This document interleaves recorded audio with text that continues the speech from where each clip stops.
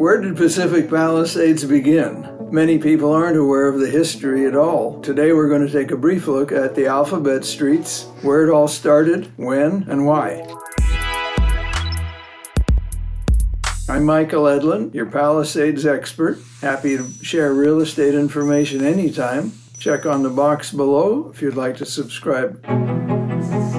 The Palisades actually had its beginnings in 1921. Methodist Episcopal Church is what founded the Palisades with the idea in mind that the moderate climate, year-round, beautiful weather and scenic views would appeal to as many as 20,000 people ultimately. And so it began. They laid out the first part of the Palisades in the usual fashion of grid, laid out square streets with properties that ranged mostly from 5,200 to 7,300 square feet. The homes of the era were fairly small, the lots didn't need to be large, and the streets were compact and narrow. We call that area the Palisades Alphabet Streets today. The area began from Sunset, which at that time was known as Beverly, all the way up to Bester, and from Via de la Paz to Chautauqua. The streets were named in alphabetical sequence. They used the names of Christian leaders, mostly church heads, from the 19th and 20th centuries. K for Kagawa was named after the leading Christian church leader at the time in Japan. He actually did visit the Palisades in the early 1930s. Ironically, he would not have been able to have owned a home on that section because of deed restrictions in that era.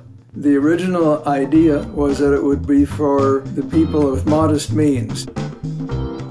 And that's why so many of the homes were so small on the smaller lots. With the smaller homes, there were about 100 of them completed by the mid-1920s.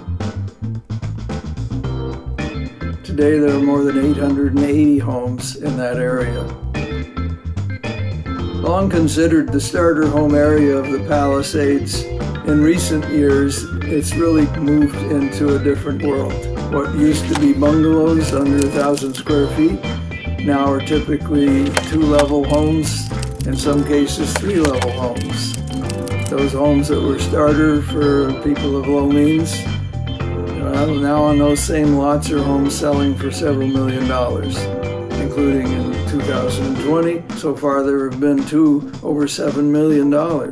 As a matter of fact, investors are very pleased to pay $2 to $3 million to tear down the house so they can build a new home.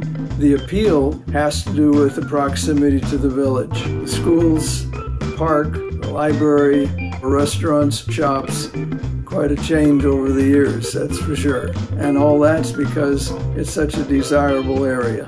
We hope this has been a good learning experience and take with it something you didn't know before.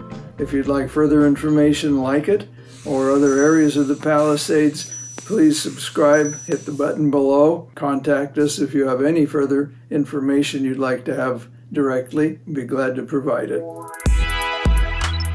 Thank you for visiting with us on this little, start that over. If you'd like more information though in between or about the Palisades, click on the numbers below. Nope, we're going to do that all over again.